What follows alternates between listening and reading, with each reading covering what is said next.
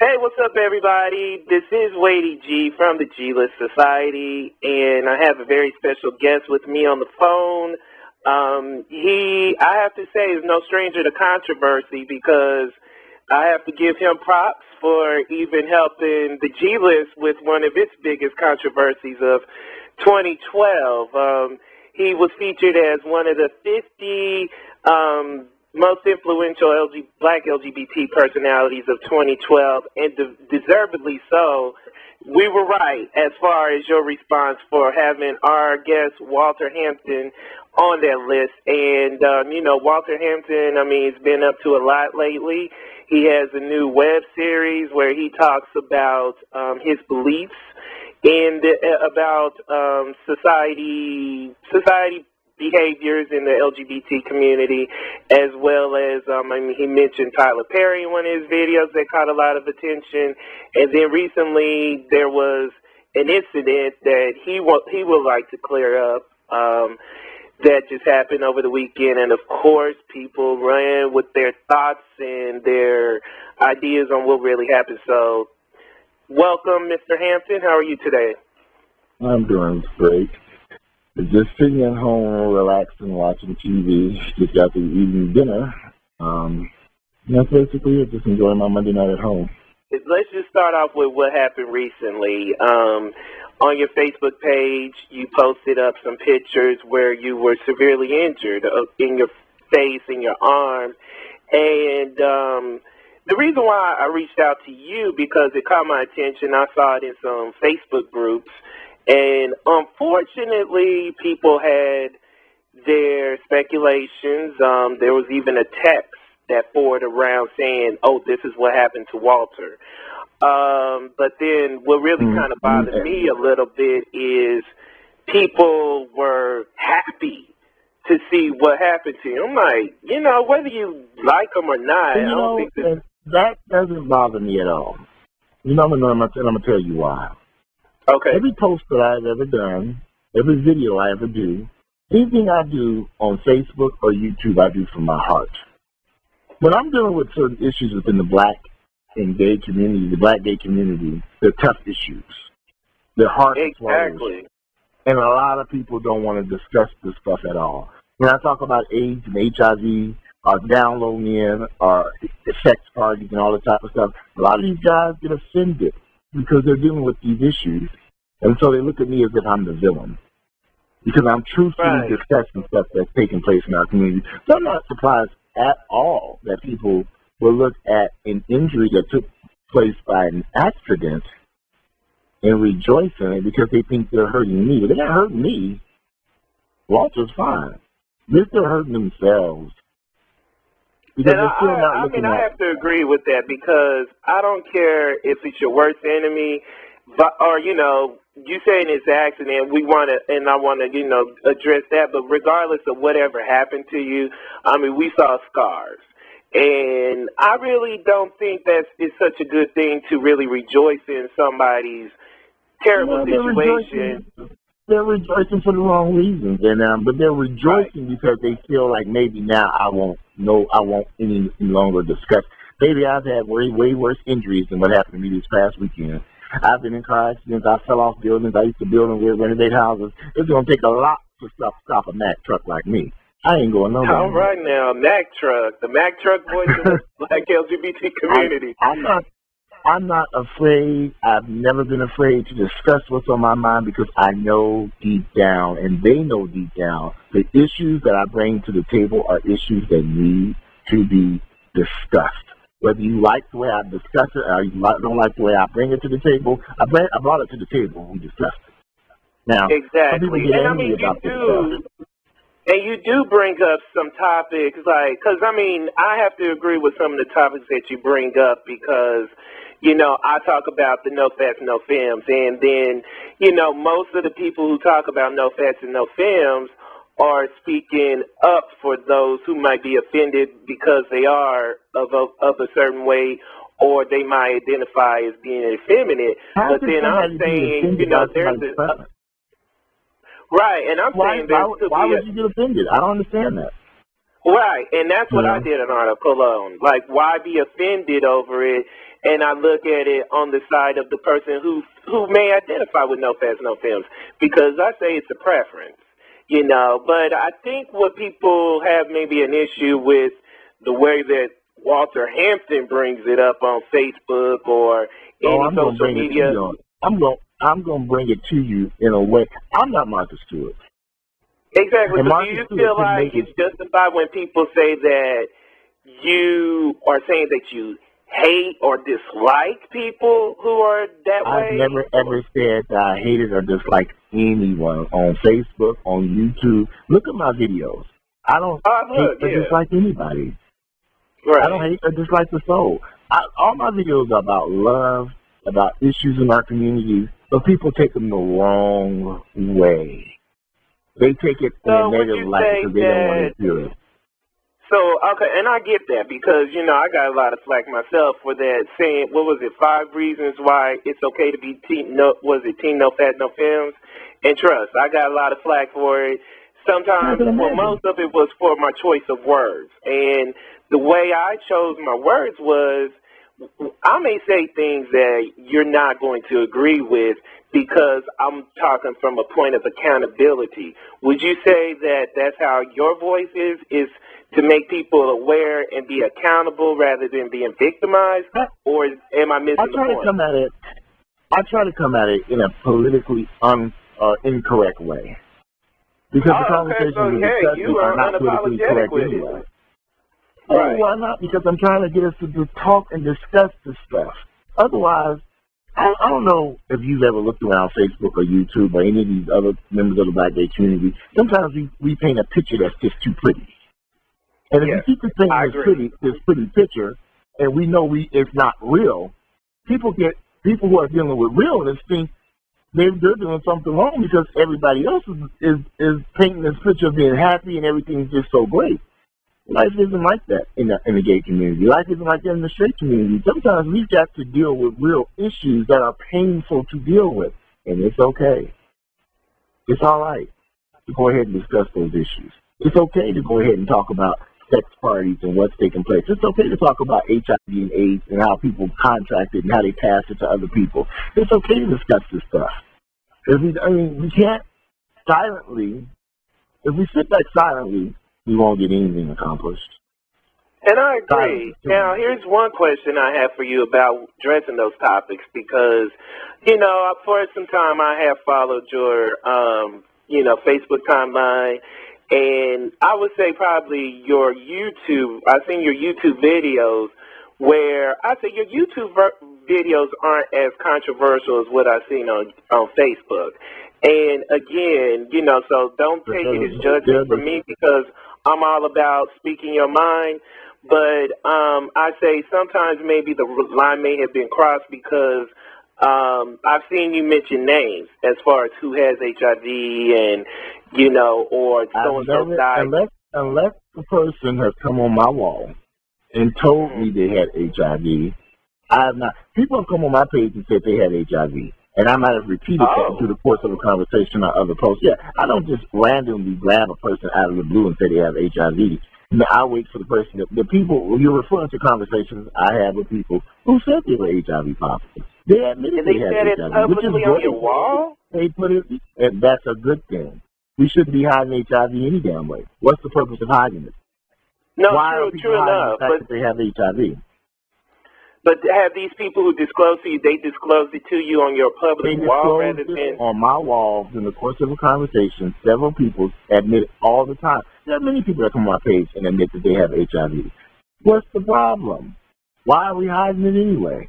This should be something we talk about openly. That's the reason why HIV is spreading so deep in our community. Too much secrecy. We don't want to talk about it. It's a bad thing, but everybody damn near got it. Give me a break. Well, I mean, I understand your point, Walter, but I would say, and just to play devil's advocate to that, I think it's not so much that it's such a taboo topic or something that we want to sweep under the rug. For, you know, some people having HIV or other insecurities may not be something they just want the whole world to know. You know, if they share it with someone, and for instance, like if it's like say someone you mentioned before on your Facebook page, maybe they're just telling you because maybe you said something that empowered them to share their story with you, but didn't want it to be used against them, perhaps maybe because you two had a difference of opinion. HIV. Oh, let's have a deeper conversation for a few minutes. Let's start. Okay, cool. It's a deeper conversation. Sure. How can someone's HIV status be used against them? Why are we allowing someone's HIV status to be used against them? Why would I allow my HIV status, if I was HIV positive, to be used against me? And in what way? In what fashion? What are we saying here? Because we got to take the negativity away from HIV. Right. To answer your question, why would it be from HIV? Well, I wouldn't say it's making it negative. I would say this. Whatever someone's health status is, it should be private to them, and let them tell the world that this is what they are. We must remove the privacy and negativity that surrounds HIV, or we're never going to resolve this problem. We've got to take this privacy away, because it shouldn't be a private matter anyway. So everybody who has HIV should be outed? Should they be outed, or should they be able to discuss it without what's the word I'm looking for? Should they be able to discuss their status without any negativity? I mean, yes, they should. They should, but they should be Walter. We got to remove. I will never see HIV as being a negative thing. You can't make me see it as being something negative. There's nothing to be hiding HIV about, because I realize something. HIV right, but I think what the issue is, Walter, if we continue to hide it. Right. I think what the issue is, Walter, is that people feel that you out people, and they feel like that's not okay to out people who may not want the whole world to know. I mean, I've never outed anyone who was HIV positive, who didn't already come on my wall and already disclosed that they were HIV positive and told the whole world in the first place. My Facebook wall is open to everybody and their mama. Fair enough. Well, fair enough. I can't argue that. So if you post something on my wall, everybody and their mama see it, because I don't lock down my page from nobody. But again, okay, so then you and I. Go ahead. So then what you're saying is anyone who you mentioned on your Facebook wall as HIV positive, all of those people have disclosed it to you. You haven't outed someone who has said it privately. I never outed anybody. There was no one I ever outed. There was some drama about a guy who passed away, and I asked the question, what did he die from? Did he die from AIDS? That's right, Maurice Morel. Yeah, I remember. Yeah, I never said he had something. I said, what happened here? What did he die from? I know what he died from. But see, I remember a little bit differently. You didn't flat out say he was positive, but you said that he told you in confidence about some diseases he had. And I think that's what made later on, but not during that period of time. I said I knew him. Mm-hmm. I asked the question, what did he die from? See, this shouldn't be something that we have to run and hide from. This dying from AIDS shouldn't be something to be ashamed of, right?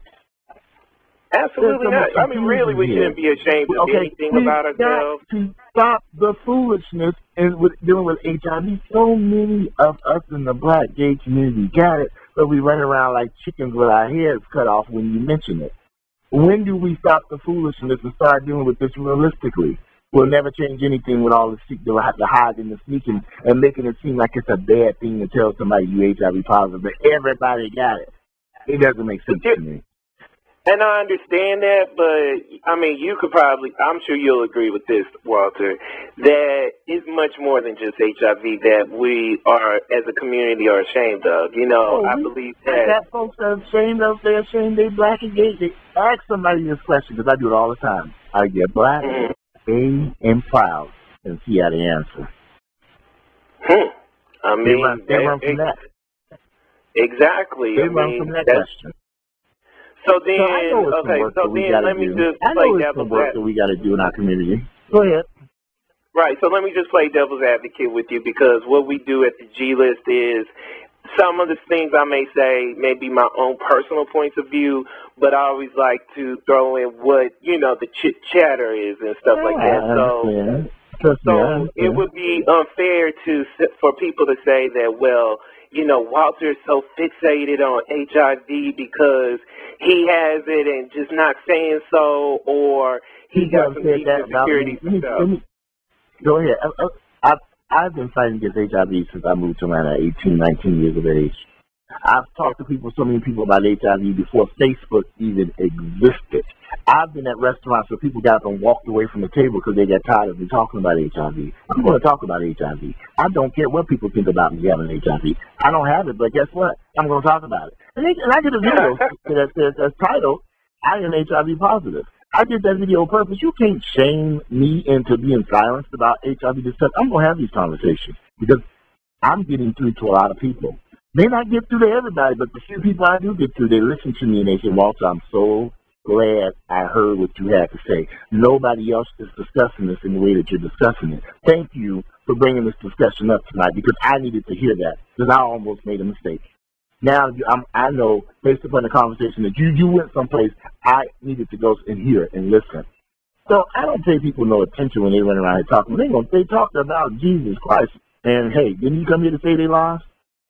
So they're going to talk about me. They're going to say negative stuff. I don't care what they say about me. I really don't care. I don't have no sleepless nights worrying about what people say about Walter Hampton. I don't care. So, Anna, and I'm very glad to hear that, because, you know, this brings into the next thing I wanted to talk with you about formally. You know, because of your points of views and the platform that you have, and whether it's you know, congratulatory comments or strong criticism and sometimes backlash, I said, you know what? I said, I don't care about the negative backlash that he gets. It's the fact that whatever he says garners attention.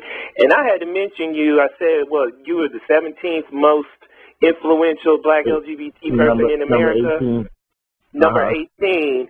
And I swear, I mean, if I could pull all the emails and the Facebook messages saying, oh, you just added him for shock value. I'm like, well, you know what? These 30, 40-some odd comments that I received personally that you can't even tell Walter or put publicly on the website is the reason why he's on there, because he got thousands of followers. He has tons of videos, tons of Facebook statuses where people comment and, you know, respond however they may. What is your not face-to-face, we're not face-to-face, but your feelings towards the G-List community about why you were on the list? Well, I was grateful and very thankful that you added me to the list, because trust me, I hadn't started out on this. I'm just being Walter. I've always been the type of person to speak my mind about stuff that I find dear to me. I care about these guys in the black gay community. But see, that's the difference. A lot of these guys don't understand that. I'm coming at them with love, but they ain't never had no love before, so they don't get it. They think I'm trying to tear them apart. I'm not trying to hurt nobody. I'm trying to educate you so that you can go forward and have a decent life, and I have to deal with some of the issues I dealt with or my friends dealt with. We all got to work together as a team. But if they see what I do as negative, then I'm fine with that. I really don't. I realize that whenever, you know, we sometimes we forget that Martin Luther King, Dr. Martin Luther King, the leader of the civil rights movement, the worst people he had to deal with was the black church. They didn't want to stand by him.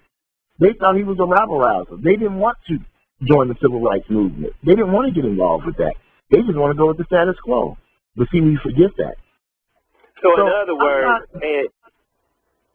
in other words, you think that we prefer to be silent and, let's say, die a slow death than to really be proactive and empower ourselves to take on our issues? It bothers me that I live in Atlanta, Georgia, the largest black gay city on planet Earth. There are more gay men and women in this city than black gay men and women in any other city dealing with African American blacks. So we have no political organization. We don't have any type of, we don't even own any clubs per se in the city. We don't have any restaurants. We don't have anything that empowers us. So don't you got Daiquiri Factory out there?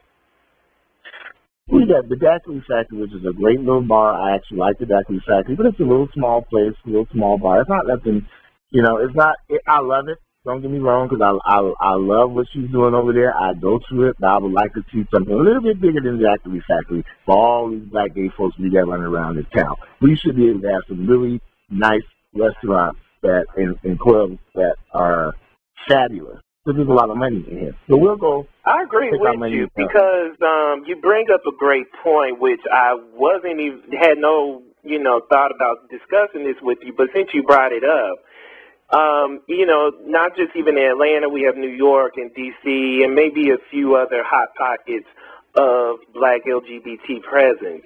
And you mentioned that, even in the business world and ownership, we don't claim a lot, but being that you have the platform that you have on social media, what do you think about the lack of presence of our voice in the political sense? Because let's say Atlanta, for example, it is in a state that's very conservative. I mean, it's in the Bible Belt.